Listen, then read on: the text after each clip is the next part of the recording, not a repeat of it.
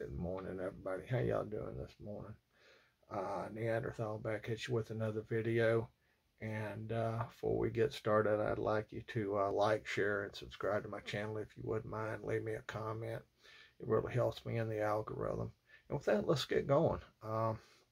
Marjorie Taylor Greene, Congresswoman from Georgia, the northwest part of Georgia. She introduced legislation, the Gun Owners Privacy Act. Basically what this does is stop the government from collecting any information on you. It's the anti-registering bill, so to speak. They cannot collect any data on you, anything like that. And if they do, you have legal recourse. You can collect damages. You can sue their asses, basically what this means.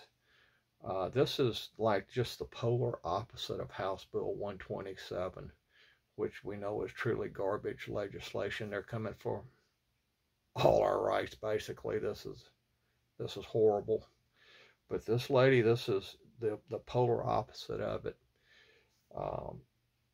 They can't make any list, put any data together like who owns guns and all of that. And if they do, you can go after their butt legally. You know, you can collect damages from this. This is very good legislation. I'm really happy to see it.